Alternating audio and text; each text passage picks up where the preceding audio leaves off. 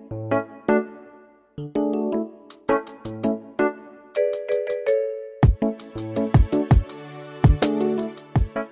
would like to see IFAD upscale the reversing land degradation trends and increasing food security in degraded ecosystem of semi-arid project, and both on the mainland and Zanzibar.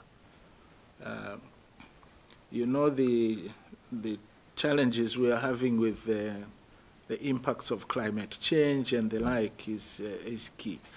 And then second, I think take a look at the possibility of doing capacity building prior to project implementation. I think that might be helpful in terms of resolving what we are seeing currently. And then finally, you know, for a long time we have been talking about the blue economy and you know, the potential to contribute more to the economic development of Tanzania.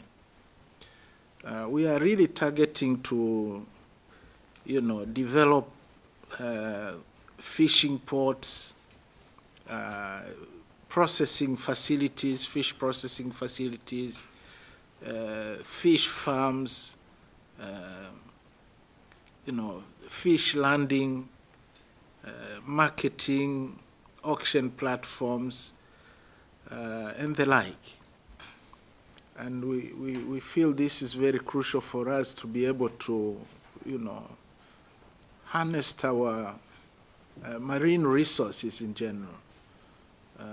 We have the ocean here, and we have Great Lakes, but I think we would want really to see more for us to be able to, you know, harness our ocean resources. So what we are really asking from IFAD is making sure that this particular component gets increased emphasis going forward.